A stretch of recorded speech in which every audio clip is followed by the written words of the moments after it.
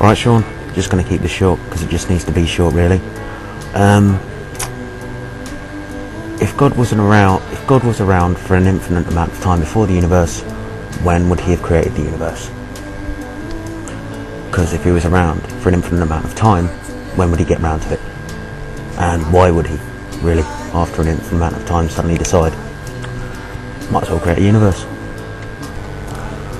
What I'm basically saying is that your argument that the universe wouldn't have just happened after an infinite amount of time can also be applied to an infinite God.